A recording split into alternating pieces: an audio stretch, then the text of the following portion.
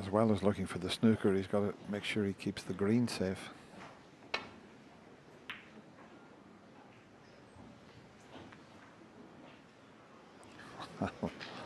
That's certainly not what he played. He was trying to get in behind the black there, and he smiles away.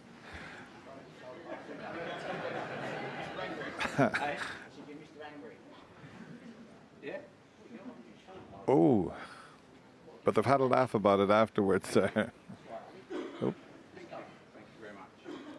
No, that fellas, just play on, yeah. That's unusual.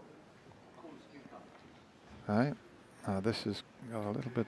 It looked like it was a bit funny there, but the referee got involved. It's far from funny. Told you there was an edge to this match.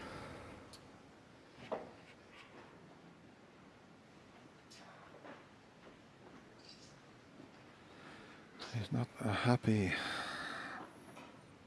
person at the moment, so I know there's not a lot of room around, but I've never ever seen that before in 40 years at the Crucible Theatre. In fact, 41 years now.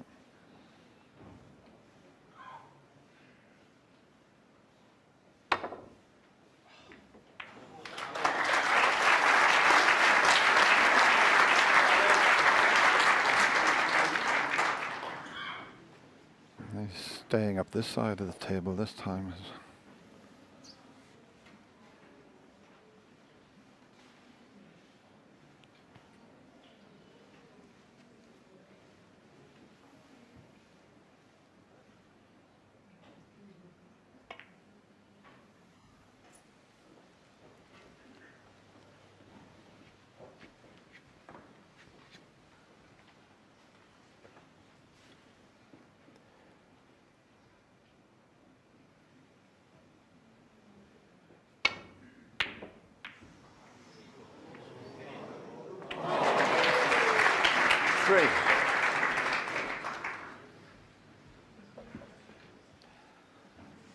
Well, he's in a snooker, and it's not a straightforward escape. I don't know if he can get round the back of the blue.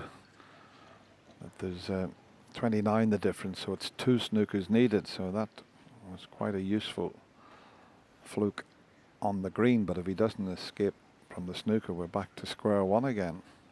Before the fluke, it'd be 1 snooker needed, but middle pocket slightly in the way. He'll have to play this with a trace of right-hand side to make the angle.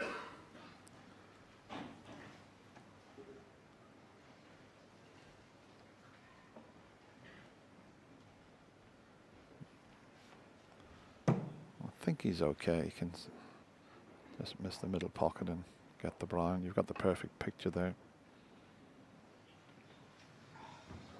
He's missed it, believe it or not. Ali Carter 3, Ronnie O'Sullivan 4. Back to just 1 snooker needed, and this is a good chance to get in behind the black here.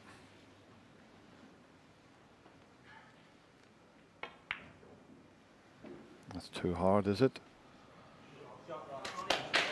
Just a fraction too hard. It was a great chance.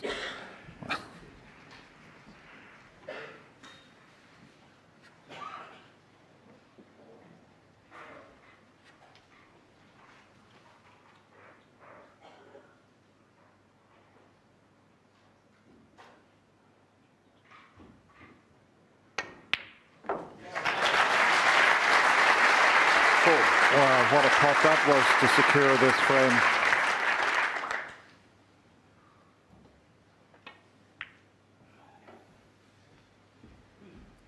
So as Ronnie leaves the auditorium, it's Ali Carter who takes the frame and opens up a 3-frame advantage. He's just 2 away from a place in the quarter-final.